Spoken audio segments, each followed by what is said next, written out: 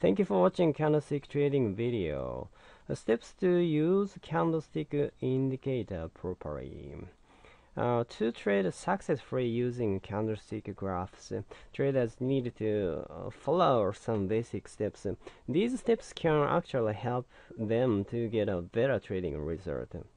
First of all, traders need to find exceptionally strong reversal signals at the top of an uptrend to time their exit, or at the bottom of a downtrend to time their entries.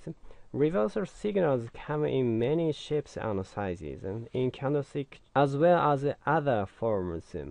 There are approximately 100 different candlestick indicators.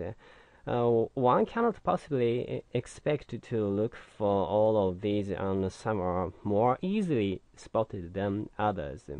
For this reason, it makes sense to identify the more reliable reversal signals and focus on looking for those.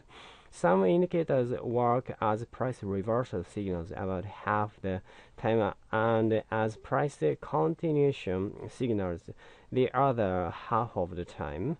So traders need to know all its and buts of reversal patterns. Secondly, traders need to make sure that there is a trend to reverse.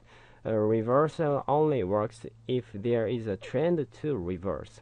When traders find the reversal signals in the wrong places, they usually are continuation patterns, sign that the price trend will continue in its current direction. The fact that the same indicator can be either a reversal or a continuation signal should not be confusing. It is just a matter of where it appears within the existing trend. Thirdly, traders have to always look for confirmation before they act. Finding independent confirmation of the predicted reversal is very important.